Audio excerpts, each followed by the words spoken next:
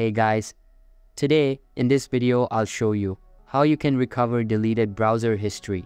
So keep watching till the very end and let's get started. First of all, open any type of preferred browser on your PC and search for My Activity. Now open the first website that comes up and you will be asked to sign into your Google account. Simply log into the Google account whose history you want to recover. Once signed in, you will send to this type of page. Here, your overall account history will be present, but if you want to look for a specific history, you can just search for it in the search bar present here. You can also use the filters feature in order to look for history of specific apps and also filter the history by using a time period. You can also delete the history from this page, but you won't be able to recover it anymore.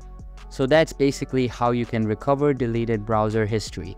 So that's all for this video. If you find this helpful, consider subscribing and giving this a big thumbs up, and I'll catch you in the next one.